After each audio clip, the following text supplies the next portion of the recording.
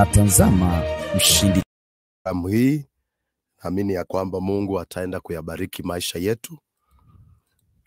Baba, kwa jina la Yesu Kristo, tunakushukuru kwa sababu ya uaminifu wako. Wewe ni Mungu mwaminifu. Uaminifu wako ni wa vizazi hadi vizazi. Tunakupa sifa na utukufu kwa sababu ya uaminifu wako. Tunakushukuru kwa sababu ya programu hii. Naomba ukambariki msikilizaji na mtazamaji wangu, akapokee baraka ya kipindi hiki. Katika jina la Yesu Kristo tunaomba na kuamini. Amen. Amen. Katika studio ya siku ya leo, niko na captain mwenyewe. Kwa hivyo ningependa captain atusalimie tunapoendelea katika jina la Yesu. Amen. Mimi namshukuru Mwenyezi Mungu sababu ya siku njema ambayo umetupatia siku ya leo. Tumekuja right on the time sababu naona ilikuwa masaa yako mtumishi wa Mungu kuingia. Yes. Najua kwamba kuna mambo mengi ambayo uko nao ni kwa ajili ya kutueleza siku ya leo. Na kuna kitu ambacho nimeona unataka kuzungumza kuhusu siku ya leo, ambacho ni kitu ambacho kinahitajika kwa sio baadhi tu kwa Kristo peke yake, lakini pia kwa mtu yule ambaye anahitaji kupambana na maisha. Ndio roho ile ambao anahitaji kuwa nayo, ni kwa ajili ya kuona kana kwamba atafanikiwa duniani. Kwa hivyo naukaribisha mtumishi wa Mungu ndio tuweze kubarikiwa pamoja. Na pia wale ambao wanaotupata kwa radio, labda ni swali ambao utakuwa nayo ama ni ombi ambalo utakuwa nalo, utakuwa unahitaji mtumishi wa Mungu Pastor Elijah akuombe, utaweza kutuma katika nambari zetu za studio ya 0792289068. Hiyo ndio nambari yetu hapa studioni. Ukitupa jumbe mfupi, baadaye tukifungulia simu zetu wazi ni kwa ajili ya kuongea nawe moja kwa moja, itakuwa salama. Lakini kwa sasa hivi naomba ukaweze kutuma jumbe fupi peke yake. Kwa hivyo nakupisha mtumishi wa Mungu ndio uweze kutubariki. Karibu sana. Asante sana captain. Mungu akubariki na akutende mema. Amen. Tutaenda kuwa na kipindi kifupi na kizuri cha kuweza kupokea neno la Bwana. Kuna neno ambalo Mungu ameliweka kwa kinywa changu. Na ninataka tukaweze kushirikiana pamoja na msikilizaji na mtazamaji.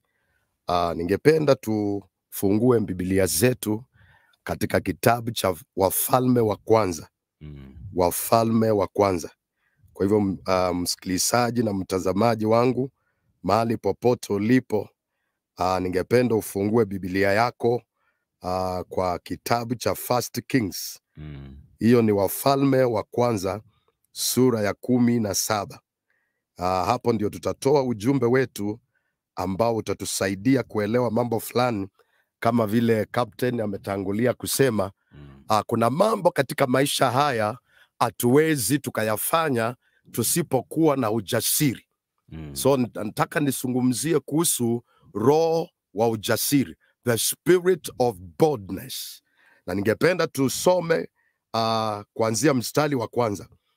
Maandiko inasema hivi: basi Eliya Mtishibi wa Gileadi akamwambia Ahabu, kama Bwana Mungu wa Israeli aishivyo, ambaye ninasimama mbele zake, hakutakuwa na umande wala mvua miaka hii ila kwa neno langu.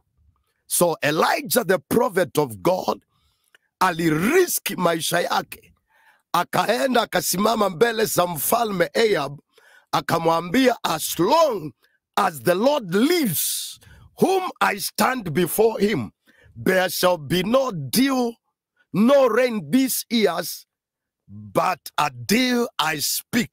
Kwa hivyo Elijah alisema kutanyesha mpaka wakati atakaposema, ama mvua itapatikana mpaka wakati atakaposema mwenyewe. Kwa hivyo hii inaonyesha nabii huyu wa Mungu alikuwa na ujasiri usio na wa kawaida. Na huo ndio ujasiri ningependa uone katika New Testament. Ningependa nikupeleke kidogo sana katika Old Testament. Hapo tumesoma, tunaona ya kwamba manabii wa kale, Roho Mtakatifu alikuwa anakuja juu yao. Hawakuwa wamejawa na Roho Mtakatifu, alikuwa anakuja juu yao. Akisha kuja juu yao, wanatabiri, wanasema kila kitu ambacho Mungu amewaambia na wanakisema.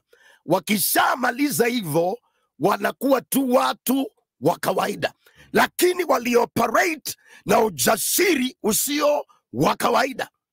Kwa hivyo kama kuna nabii ambao aliongopewa Israeli, alikuwa ni Elijah, the prophet of God. Elijah hapa tunaona ya kwamba aliriski maisha yake. Kwa hivyo huo ni ujasiri ambao hautokani na mwanadamu. Ulikuwa ni ujasiri ambao unawezeshwa na Mungu. Kwa hivyo Mungu akikupatia neno, unastahili kuwa na huo ujasiri. Hata wakati unapolipeleka kwa watu, unakuwa na ujasiri, kwa sababu neno la Mungu upingwa sana. Kuna opposition nyingi ambazo uoppose neno la Mungu ama watumishi wa Mungu. Lakini wale ambao Mungu ametupatia hiyo neema ya kuweza kunena neno lake, ametupatia ujasiri. Kwa hivyo ningependa msikilizaji wangu na mtazamaji uelewe ya kwamba kipindi tunachoishi sio kama kipindi cha Old Testament. Kipindi cha Old Testament, Roho alikuwa anakuja juu ya watumishi, lakini kipindi chetu Roho wa Mungu anaishi ndani yetu bila kipimo. Kwa hivyo tunaweza tukatenda zaidi kuliko vile manabii wa kale walivyofanya. Kwa hivyo unastahili kutamani sana kubeba nguvu nyingi zaidi ya vile Elijah the prophet alibeba, kwa sababu Roho anaishi ndani yako bila kipimo. Kwa hivyo kanisa la mwisho linastahili kuwa na nguvu kuliko lile la mwanzo. Hivyo ndio Biblia nasema kanisa la nyakati za mwisho litakuwa na utukufu kuliko lile la mwanzo. Kwa hivyo neema ambao Elijah the prophet alioperate nayo, tunaweza tukaoperate nayo maradufu, maana Roho anaishi ndani yetu. Kwa hivyo kuna ujasiri ambao unahitajika kwa maisha yetu sisi kama watumishi wa Mungu, ambaye Mungu ametujalia kunena neno lake. Tunastahili kulinena kwa ujasiri wote. Na ninataka nikuonyeshe katika New Testament, uone vile maandiko inasema, uone vile wanafunzi wa Yesu waliomba wapewe ujasiri. Maana hauwezi ukafanya kazi ya Mungu kikamilifu kama hauna ujasiri. Biblia inasema tuwe na ujasiri kama simba. Ujasiri, simba si eti ndiye mnyama ambao ako na nguvu sana ama mkubwa katika forini, lakini kwa sababu alio. So ningependa kitabu cha Matendo ya Mitume sura ya 4. Hapo ndio tunasoma. Aha, Captain uko hapo? Matendo ya Mitume sura ya 4 mstari wa 29. Uteremka hapo. Matendo ya Mitume chapter 4 verse 29. Verse 29. Biblia inasema basi sasa Bwana yaangalie matisho yao. Yes. Ukawajalie watumwa wako kunena neno lako kwa ujasiri wote. Hebu sikiza, tusimamie hapo. Hapa tumeona hawa ni wanafunzi wa Yesu. Hapo nyuma tunaona wametishiwa, wameambiwa wasihubiri wala kufundisha kwa jina la Kristo, na kwa sababu wanaelewa yule aliyewaita ni nani, wakamwendea. Kwa hivyo kuna kitu ambacho nimetambua Captain, ya kwamba ukiwa umeitwa na Mungu, na mambo yameshindikana katika safari, mwenye alikuita huyo ndiye unamrudia, unamweleza matatizo yako. Kwa hivyo matatizo ya watu wengi wakipatwa na shida, badala wamwendee yeye aliyewaita, wanawaendea wanadamu, na hapo ndipo wanakosea. Kwa hivyo wanafunzi hapa, baada ya kutishiwa wasihubiri injili ya Kristo wala kufundisha, waliomba ombi, walimwendea Kristo aliyewaita, wakamwambia, Bwana, wewe ndiye uliyetuita kwa kazi hii, umetupaka mafuta tukutumikie, lakini kuna pingamizi nyingi zimetokea katikati ya njia. Kwa hivyo wakaomba Mungu, wakamwambia, Bwana, yaangalie matisho yao, wametutishia, wamesema tusiendelee na kuhubiri wala kufundisha kwa jina lako. Sikiza, basi sasa Bwana, yaangalie matisho yao, uwajalie watumwa wako kunena neno lako kwa ujasiri wote. So hapa wameomba wapewe ujasiri wa kuhubiri neno la Bwana. Hapa ni kama kusema, ndio wametutishia, wameamua watuzuie, wameamua watusimamishe tusiendelee na kulihubiri neno lako. Wakamwambia Bwana, sasa tunahitaji backup yako, tunahitaji sasa utupatie ujasiri, ili tunaposimama tuhubiri neno lako kwa ujasiri bila kuogopa kitu chochote. Kwa hivyo wanafunzi walipoomba hapo, verse 31, Captain, hebu tusomee tuone inasema nini. Verse 31. 31. Yes. Hata walipokwisha kumwomba Mungu, mahali pale walipokusanyika pakatikiswa. Wote wakajaa Roho Mtakatifu. Wakanena neno la Mungu kwa ujasiri. Amina. Baada ya wanafunzi wa Yesu hapa kuomba, wameomba, wamemwambia Bwana, tujalie neema tukahubiri neno lako kwa ujasiri wote. Verse 31. And when they had prayed, the place was shaken where they were assembled together, and they were all filled with the Holy Ghost, and they spake the word of God with all boldness. Kwa hivyo Roho Mtakatifu ndiye anayepeana ujasiri. Kwa hivyo ukipokea Roho Mtakatifu, unapokea ujasiri wa Mungu. Biblia inasema, Acts chapter 1 and verse 8, maandiko nasema, you shall receive power after that the Holy Spirit has come upon you, and you shall be my witness. Not Jehovah's Witness. You shall be my witness. Huyu ni Yesu akiwaidia wanafunzi wake, akiwaambia mtapokea nguvu akisha kuja Roho Mtakatifu, na mtakuwa mashahidi wangu. Kwa hivyo Roho Mtakatifu akija juu yako ama akikujaza, unapata ujasiri ambao sio wa kawaida. Mtu ambaye alikuwa mdhaifu, Roho akija juu yake ama akijawa na Roho Mtakatifu, anapata ujasiri usio wa kawaida. Tunamwona Peter the Apostle, ambao Biblia inamweleza kuwa muoga. Alikuwa anaogopa sana, anahofia maisha yake, lakini wakati walipojawa na Roho Mtakatifu, kitabu cha Matendo ya Mitume 2, maandiko nasema, hebu tusome hapo Captain. Matendo ya Mitume 2. Tusome mstari wa kwanza hapo. Mstari wa kwanza. Hata ilipotimia siku ya Pentekoste. Hata ilipotimia siku ya Pentekoste. Walikuwako watu mahali pamoja. Mstari wa pili. Ukaja ghafla toka mbinguni uvumi. Kama uvumi wa upepo wa nguvu. Yes. Ukienda kasi. Ukaijaza nyumba yote waliokuwa wameketi. Mstari wa 3. Kukawatokea ndimi zilizogawanyikana kama ndimi za moto, uliowakalia kila mmoja wao. Wote wakajazwa Roho Mtakatifu. Wakaanza kusema kwa lugha nyingine kama Roho alivyowajalia kutamka. Na waliokuwako Yerusalemu, Wayahudi wakikaa, watu wataua, watu wa kila taifa chini ya mbingu.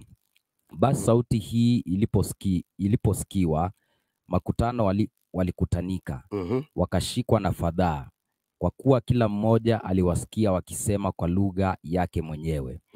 Wakashangaa wote, wakastaajabu wakiambiana, tazama, hawa wote wasemao si wa Galilaya? Imekuwaje basi sisi kusikia kila mtu lugha yetu tuliozaliwa nayo? Hebu tuende verse 38. Mstari wa 38. Maandiko inasema, Petro akawaambia, tubuni mkabatizwe kila mmoja kwa jina lake Yesu Kristo, mpate ondoleo la dhambi zenu. Amen. Nanyi mtapokea kipawa cha Roho Mtakatifu. Hebu sikiza. Hapa tumeona Peter baada ya kujawa na Roho Mtakatifu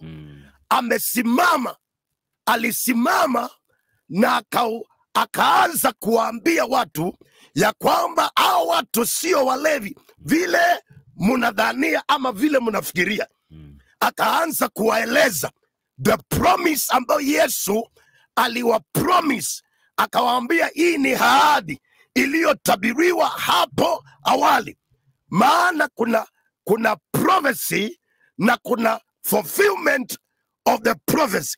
Kile kilichotabiriwa na kile ambacho kimetimia. Kwa hivyo Joel alikuwa amesema itakuja kutukia, na kwamba siku za mwisho nitamimina Roho kwa kila mwili. So hapa chapter 2 Acts, hapo ndio tunaona hiyo scripture ya Joel ikitimia. Maandiko nasema they were all filled with the Holy Spirit and they began to speak with other tongues as the Spirit gave them utterance. Kwa hivyo Roho Mtakatifu ndiye anayetupatia usemi. Anakupatia usemi wa lugha mpya. Anakupatia tu pia ujasiri wa kukabiliana na mambo. Mtu aliye na Roho wa Mungu hawezi akatishiwa na kitu chochote. Hata wanafunzi hawa baada ya kupokea Roho Mtakatifu wameanza kutishiwa wasiendelee kufundisha wala kuhubiri. Wakamwambia Bwana, tunaelewa matisho yao, yaangalie na utujalie neema tuhubiri neno lako kwa ujasiri. Kwa hivyo mtazamaji na msikilizaji wangu, ukikosa Roho Mtakatifu hautakuwa na ujasiri, utashindwa katika maisha. Watu wenye wameshindwa ni kwa sababu hawajatambua siri hii ya kuwa na Roho Mtakatifu akupatie ujasiri. Kanisa la Kristo likipuuza Roho Mtakatifu alitatembea kwa nguvu, alitatembea kwa mamlaka ambao Kristo aliyotupatia. Roho Mtakatifu ndiye tumembaki naye, tunastahili tumtumie ili tukaweze kukamilisha assignment ambayo Mungu alitupatia.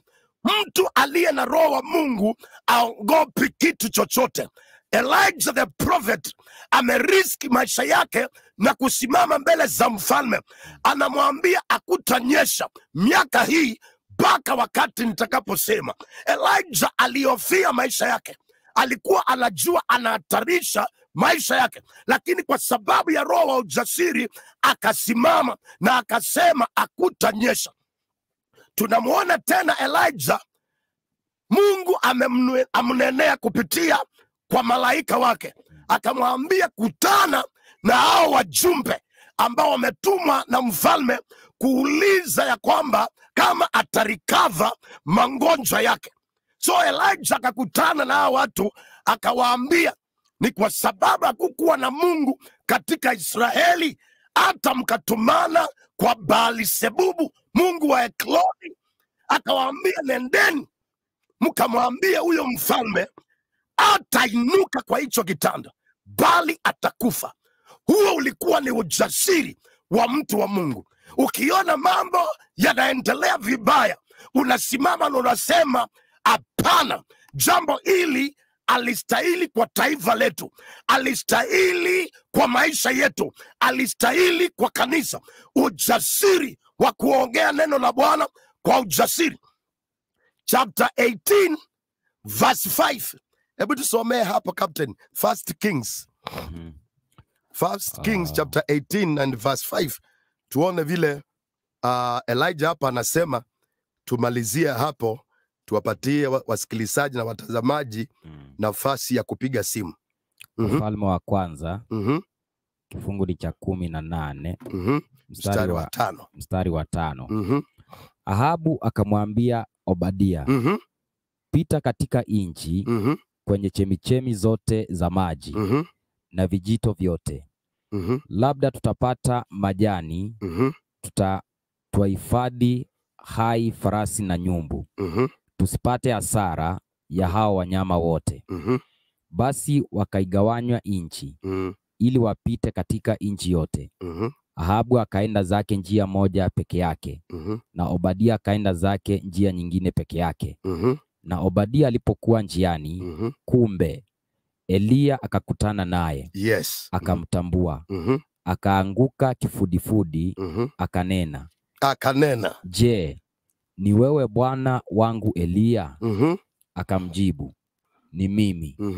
Enenda, umwambie bwana wako, tazama, Eliya yupo. Amen.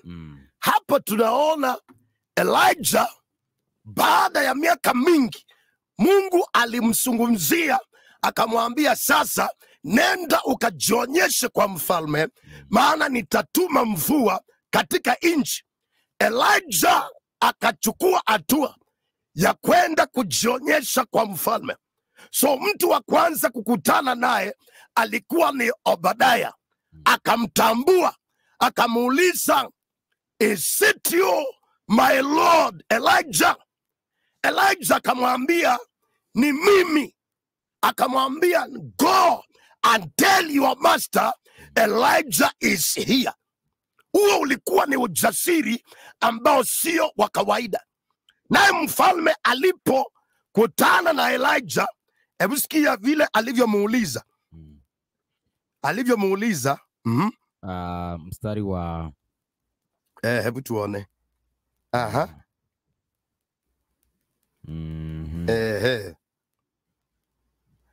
Verse 17. Mstari wa 17. Verse 17. Ikawa Ahabu alipomwona Eliya. Ahabu alipomwona Elijah sasa. Ahabu akamwambia, je, ni wewe, ewe mtaabishaji wa Israeli? Ni wewe, ewe mtaabishaji wa Israeli? Elijah alimjibu akamwambiaje? Naye akajibu, si mimi niliyewataabisha Israeli, bali ni wewe. Sio mimi niliyewataabisha Israeli, bali ni wewe na nyumba ya baba yako. Na nyumba ya baba yako. Kwa kuwa mmeziacha amri za Bwana, nawe umewafuata Mabaali. Umewafuata Mabaali. Kwa hivyo Elijah hapa ametokea na ujasiri wote, kwa sababu alikuwa amejua Mungu amemzungumzia.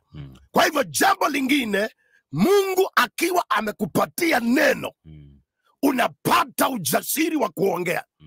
Kwa hivyo kama unajua Mungu amekunenea kusema jambo fulani kwa taifa, mahali popote, unastahili kuliongea kwa ujasiri wote, pasipo kuongopa mtu yeyote, kwa sababu Mungu akiweka maneno yake kwa kinywa chako na uyaseme, utakuwa umefanya mapenzi ya Mungu. So Elijah hapa amekuja na ujasiri, amekutana na Ahab. Ahab akamtambua, akamuuliza, ni wewe, ewe mtabishaji wa Israeli? Elijah akamwambia, sio mimi, usiniwekelee. Kuna kitu nataka niseme. Huyu mfalme Ahab badala afurahie kwa sababu ameona mtumishi wa Mungu ambaye anatumiwa na Mungu, ampokee, amuonyeshe vile mvua itanyesha, ama vile ataomba mvua irudi katika nchi, akamwattack badala ya kumpokea. Kwa hivyo ni vizuri sana kabla haujaanza kuattack watumishi wa Mungu, uelewe kabisa kile ambacho Mungu ametumana ni kwa ajili yake. Kuna watumishi ambao wamepakwa mafuta na Mungu, wanasimama katika nafasi ya Mungu. Hao watumishi sio watumishi wa kawaida. Kwa nchi yetu ya Kenya, Mungu ametupatia nafasi ya kuongea neno lake kwa ujasiri wote, pasipo kuongopa kitu chochote. Hata kama watu hawatakubaliana na kile Mungu amesema, hicho tutakisimamia mpaka tuone the fulfillment of what God has said concerning our nation. Kwa hivyo kuna mambo mengi Yesu ameyaongea kwa taifa letu la Kenya, ya kwamba uchumi utakuwa mzuri, kila kitu itaenda vizuri. Kwa hivyo hiyo ndio sauti ambayo itaestablish kila kitu, kwa sababu ni sauti ya Mungu. Na tunapokuja kwako, tunakuja na ujasiri, kwa sababu Mungu hawezi akaliachilia neno lake limrudie bure, bali litatimiza makusudi yake. Kwa hivyo nabii yeyote wa Mungu anastahili kuongea neno la Mungu kwa ujasiri. Maandiko inasema, Yeremia, yeye aliye na neno, nasema yeye aliye na ndoto na aseme ndoto yake, na yeye aliye na neno langu aliseme kwa uaminifu. Maana neno la Mungu ni kama nyundo, ni kama moto, nyundo inaovunja kila kitu. Kwa hivyo ukiongea neno la Mungu kwa ujasiri, litatimiza makusudi ya Bwana. Ukiongea neno la Mungu kwa ujasiri, utavunja uchawi, utavunja madhabahu ya kila aina, kwa sababu ni sauti ya Mungu. Msikilizaji wangu na mtazamaji wangu, ninaomba kwa jina la Yesu Kristo, roho wa ujasiri akakujae kwa jina la Yesu Kristo, ili chochote ambacho kitakuja kwa njia yako ukakabiliane nacho kwa ujasiri wote, in the name of Jesus Christ. Amen. Amen. Captain, nafikiri tumefikia mahali pazuri. Tupatie nafasi watu watume ujumbe ama wapige simu. Naona ni vizuri tupokee simu za watu kadhaa hapa, ili tukaweze kusikia huko nje wanaendeleaje. Alafu kuna mambo nataka niyaseme na msikilizaji wangu. Nilikuja hapa live na tukasema ya kwamba tuko na project ya kununua gari ya Kitui. Kwa ministry yetu ya Kitui Town tunahitaji gari, na tulipeana nafasi ya watu wapande mbegu, na watu tayari, kuna watu wametuma. Kuna wakati ule mwingine nilikuwa hapa, nilisoma majina ya wale ambao walituma. So kuna mwingine jana pia alituma. Nataka ni combine hiyo list, maana wale waliotuma walisema wataongezea. So baada ya tarehe 5 nitacombine hiyo list yote, wale ambao watakuwa wametuma sadaka ya kununua gari ya ministry ya Kitui, tutaweza kuwataja hapa, na naamini ya kwamba Mungu atawabariki. Tutawaombea sana, na najua mambo makuu na mambo ya ajabu yatafanyika. Kuna watu wengi wa kutoka Kitui, kutoka Embu, kutoka Mombasa wametusupport, na tunashukuru Mungu kabisa. Hiyo list tutakuja combine pamoja na tuweze kulisoma. Kwa hivyo msikilizaji wangu, ukituma sasa tutaweza kutaja hapa, tukingojea hiyo list nyingine. Kwa wale ambao hamkupata nafasi ya kutuma, unaweza tuma sasa na tukakutaja hapa kwa studio yetu ya leo, tukiwa hapa na Captain. Namba ambao utatuma saa hii ndio tuweze kuwasiliana na wewe ni 0722 136 068 0722 136 068. Ukituma seed yako hapo ya kununua gari, tutaweza kusimama na wewe katika maombi, na hapo kishatuma sema hiyo ni seed yako ya hiyo ni seed yako ya kununua gari. Msikilizaji, msipige hii yangu kwa saa hii, piga hiyo ya studio. Hiyo yangu ni ya kupokea hela. Hivyo kuna mtu naona anapiga, tafadhali usipige hiyo ya mchungaji, hiyo ni ya sadaka. Tunataka tuongee na hii ambao tumeunganisha live, ndio tuweze kuwasiliana na wewe. 0722 136 068. Hiyo ndio namba ambao utatuma hela ambazo za kusimama na project hii. So Captain, naomba uwapatie namba ambao watapiga direct, ile watapiga direct tuweze kuwasiliana nao kwa kipindi hiki. Nambari ile tunatumia ni kwa ajili ya kuwasiliana, labda kama uko pale ungependa kuongea na mchungaji kwa njia moja ama ingine, unaweza tuma jumbe fupi ama upige nambari yetu ya hapa studioni ya 0792 289 068. 0792 289 068 ndio nambari ambayo utatumia. Ni kwa ajili ya kama unaombi ambalo unahitaji mchungaji aweze kukuombea, ama ni ushauri kidogo unahitaji, hiyo ndio nambari yetu hapa studio. Ama pia ni kwa ajili ya kutuma ujumbe mfupi. Ukiutuma nitakuwa nampatia mtumishi wa Mungu, atakuwa anakushughulikia. 0792 289 068, hiyo ndio nambari yetu hapa studioni. Katika mtandao wa Facebook Mshindo Radio and TV, namuona Charles Luanga Ogato.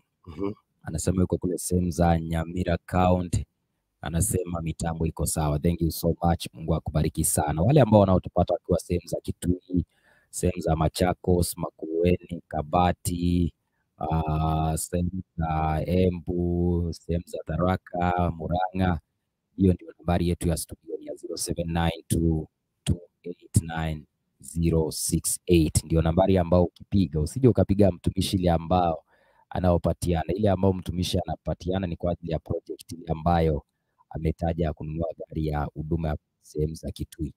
Kwa hivyo ile ambao unahitaji kuongea nayo ndio ile ambao nimekupatia hapa studioni, na itakuwa baraka kubwa sana. Tukipata simu za kwanza kama simu 3 peke yake, itakuwa baraka kubwa sana. So 0792 289 068, hiyo ndio nambari yetu hapa studioni. Mchungaji, kuna kitu ambacho umekitaja, tukisubiri tuone wangapi ambao wataingia. Yes. Ukanena kuhusu ujasiri, na wakati ambao ulikuwa unaongea kuna kitu ambacho kilikuwa kinaingia kama chemichemi pia katika nafsi yangu, ya kwamba bila ujasiri kuna mambo ambayo hauwezi. Yes. Na nikajua kitu kimoja, ya kwamba baadhi ya mambo mengi yale ambao watu wanaongopa sababu hawana ule ujasiri wa kupitia mambo kama hayo. Nikakumbuka mstari mmoja, huyu jamaa alikuwa ameketi chini ya mti katika kitabu cha Judges. Yes. Ndio malaika wa Mungu alipomkujia, yeye alikuwa anaona kana kwamba hii vita na wana wa Israeli, wakati ambao walikuwa wanapanda ngano, ngano inakuja inachukuliwa na maadui. Yes. Na Mungu alipotuma malaika, sababu alikuwa anajiona yeye ni mnyonge, hawezi wakapigana na hao watu. Biblia inasema kwamba malaika wa Mungu alikuja akamwambia mighty man of valor, kumuonyesha ya kwamba kuna kitu ambacho kilikuwa ndani yake. Yes. Na hakuwa anajua. Tena kutoka hapo ndio akamwambia, unaketi aje hapa wakati ambao wewe ndio unastahili kuamka na uende ukaongoze kwa ajili ya kupiga hao wa maadui, ulete wokovu katika Israeli. Kwa hivyo nikajua kitu kimoja, kwamba baadhi ya watu wengi tuko na ujasiri wa kupambana na mambo yale ambayo tunaona ni kama changamoto katika maisha yetu, lakini kitu kile kimoja ambacho kinakosekana katika maisha ya wengi ni ujasiri. Yes. Na ujasiri kumbe sio ujasiri tu. Ujasiri ni roho inakuingia. Yeah. Ni roho inakuingia. Si kwa sababu kuna watu wana ujasiri tofauti. Mtu akinywa pombe anakuwa na ujasiri. mtu akiwa maybe anajua kitu fulani anakuwa na ujasiri fulani.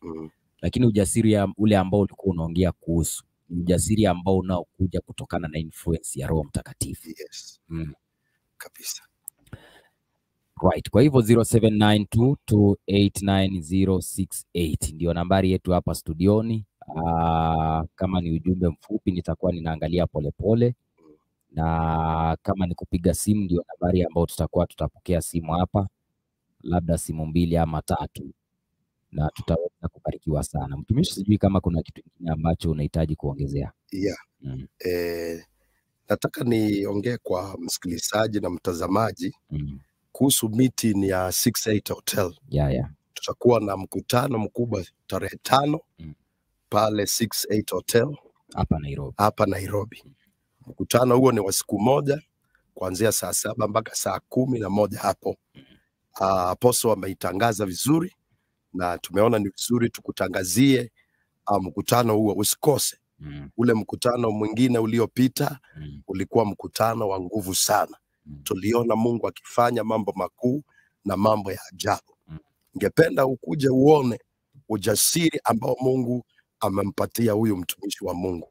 Ako na ujasiri ambao sio wa kawaida, ujasiri wa kunena neno la Mungu kikamilifu kwa ujasiri. Kwa hivyo msikilizaji, vile Mungu anavyokuona kulingana na vile umesema kuhusiana na hiyo scripture ambao umequote hapo. Huyo bwana alikuwa ameketi chini ya mti. Mungu akimwangalia anamuona akiwa shujaa, lakini yeye anajiona kuwa Kwa hivyo ni vizuri sana kwanza wewe mwenyewe ujikumbali, ujue kabisa wewe ni shujaa na uanze kutokea kama shujaa. Hiyo itamaliza roho ya uoga kwa maisha yako. Kwa hivyo Roho ndiye anaozalisha hayo mambo yote. Akikujaa anakupatia ujasiri wote, captain. Yes. Okay. Katika mkutano wa 68 utaanzia saa 7. Wale ambao wanatupata wakiwa sehemu mbalimbali, na kwa ajili ya kuona kwamba tunaweka utaratibu wa kila kitu, kuna nambari ile ambayo unahitaji, unaweza tuma jumbe mfupi tu kwa nambari yetu ya studio, tuambia kwamba utakuwepo katika mkutano ndio uweze kuwa preserved, kitu chako kiweze kuwekwa kwa mapema.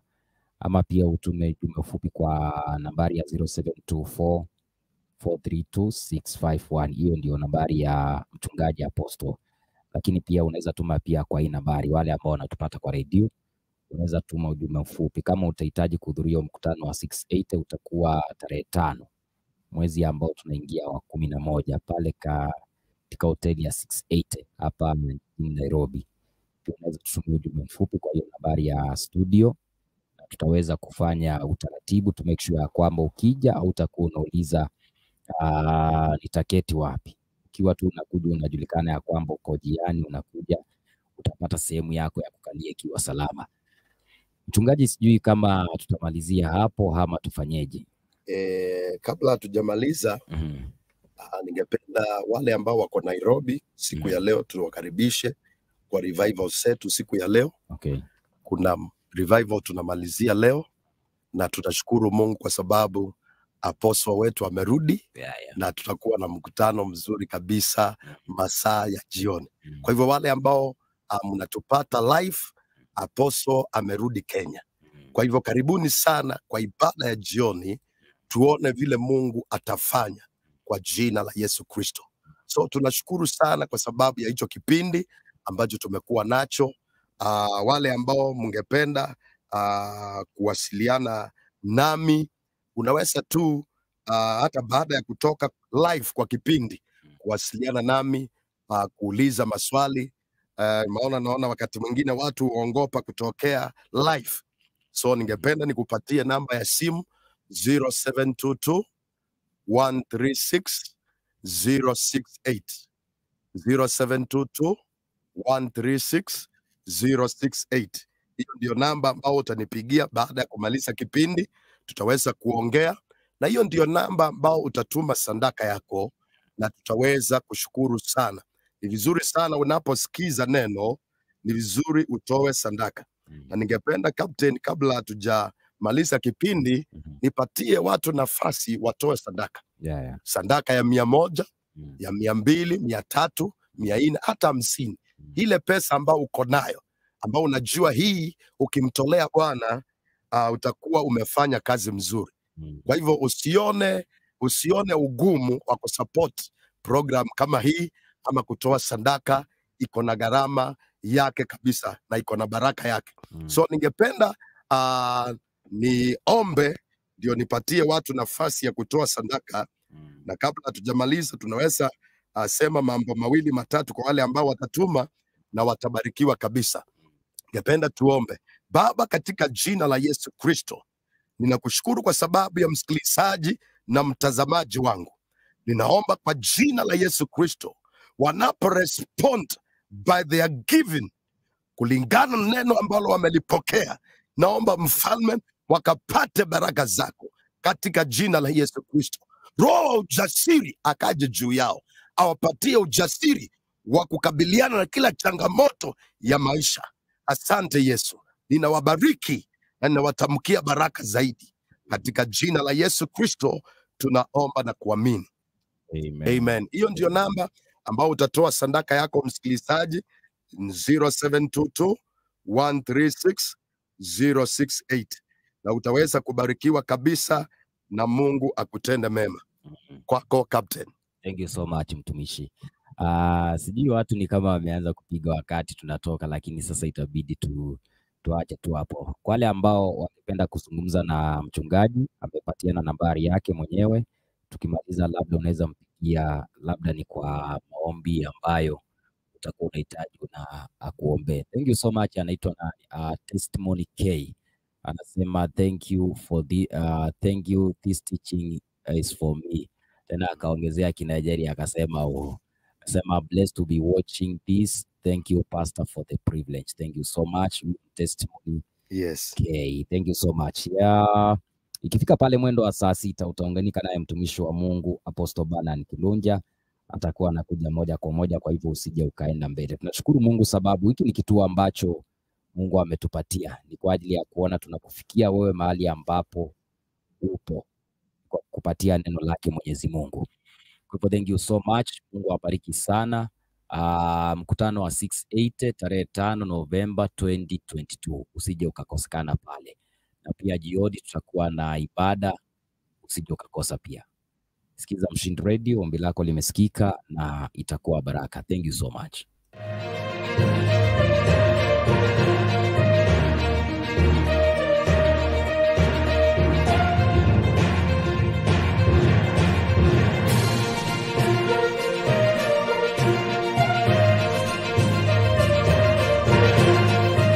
Unatazama Mshindi TV, ombi lako limesikika.